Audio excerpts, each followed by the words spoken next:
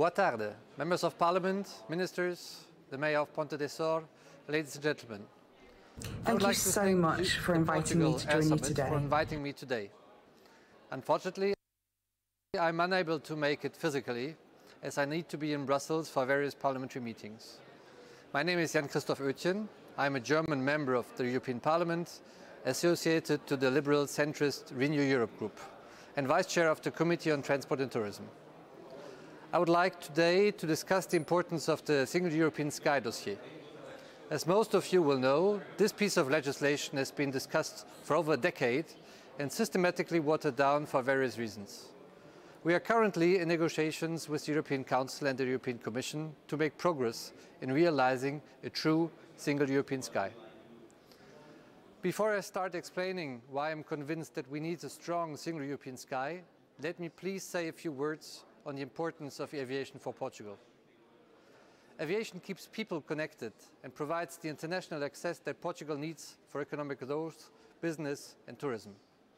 Portugal is a major global trading nation and one of Europe's most popular tourist destinations, with around 27 million international tourists visiting in 2019. Hope that the pre-crisis figures can be reached again quickly. One game changer has been the vaccination, and I encourage everybody to obtain a vaccination. In addition to tourism, other key industries such as aeronautical, space and defense, shared services centers and outsourcing and infrastructure like water and energy are key sectors to the Portuguese economy, and all benefit directly from Portugal's aviation connectivity and competitiveness. But we also know that many challenges are ahead of us. Capacity issues with new entrants such as unmanned aerial vehicles. Experts say that we will be facing a very congested airspace, making it difficult to arrive on time and destination. Safety issues for the same reasons. But the most burning issue will certainly be the environmental one. The good point here is that the Single European Sky core objectives are addressing this challenge. An implemented Single European Sky would allow the following: an improvement in safety performance by a factor of 10, greater capacity and fewer delays, giving a €245 billion boost to Europe's GDP and 1 million extra jobs annually from 2035. A 6% cut in EU aviation emissions supporting the European Green Deal. Aviation needs to decarbonize itself. Everyone agrees with that. I have taken note and welcomed the fact that last week global airlines have committed to reaching net zero carbon emissions by 2050. But I also noted that IATA's Director General, Willy Walsh, said, airlines do not have a clear solution in the short term. As a shadow rapporteur of the Single European Sky dossier, I don't have a magic solution for you. But what I want to do know, according to Eurocontrol data, compared to optimal trajectories, current trajectories of all flights controlled in the European region in 2019 entail an additional 6% in CO2 emissions. This corresponds to 11.6 million tons of CO2 emissions that could have been avoided. So, said differently, airlines are forced to emit more CO2 than necessary because we don't have a Single European Sky. Sustainable aviation is dependent on the performance of airspace and ATM to meet the increasing demand for air travel and unmanned drones. Concerns about aviation's environmental impact is growing, and the sector is under increasing pressure to tackle its emissions.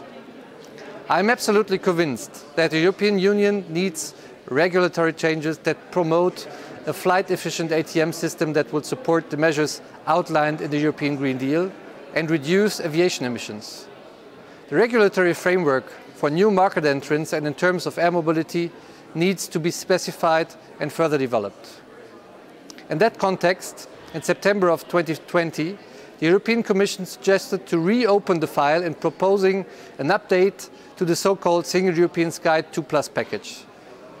Portugal, which has been holding the rotating presidency of the Council during the first semester of 2021, has been instrumental in trying to find consensus among the various member states and pull together the Council position that was found early June, and would like to thank you for that.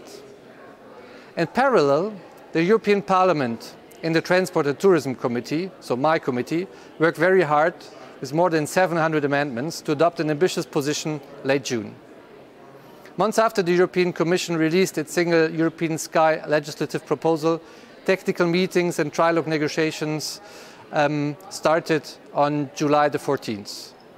As expected, with such divergent views between the European Parliament and the Council, the first technical meeting was difficult and no compromise was found. Indeed, it's not a secret for the people here that the Council and the European Parliament have very divergent views on key aspects of the dossier. Let me give you a few examples.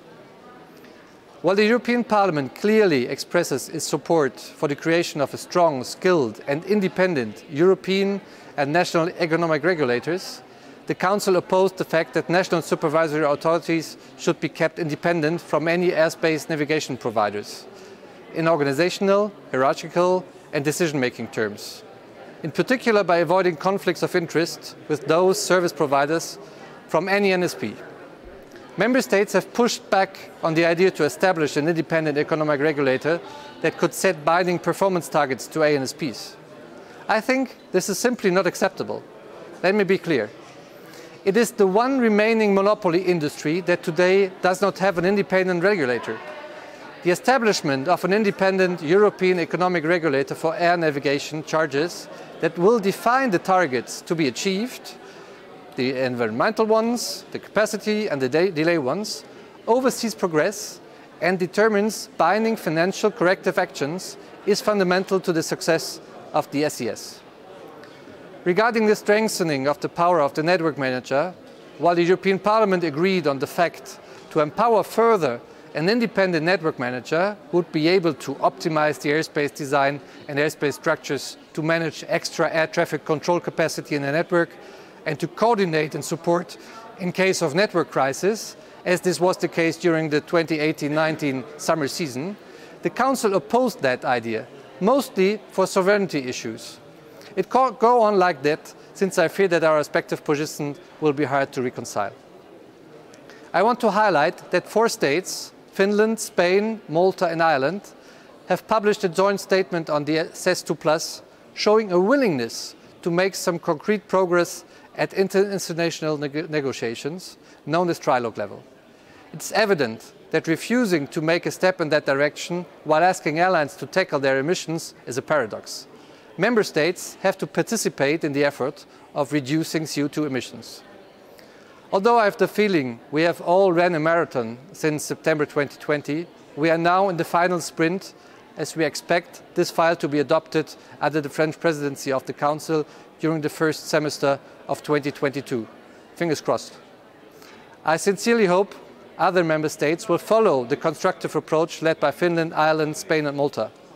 I would encourage Portugal, which wasn't in a position to have a strong stance on this because of its presidency, to make its voice heard and to join this group to allow an acceptable compromise for everyone and for the Single European Sky to finally be adopted and deliver its benefits. I'm at your full disposal, so is the rapporteur of the file, Mr.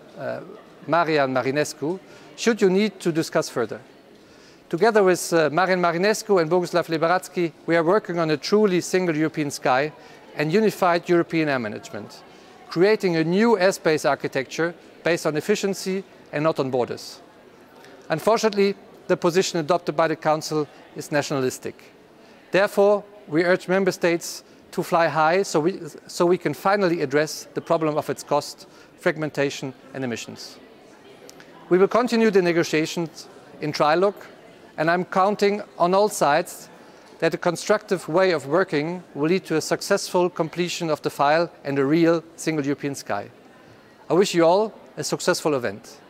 Obrigado and see you soon.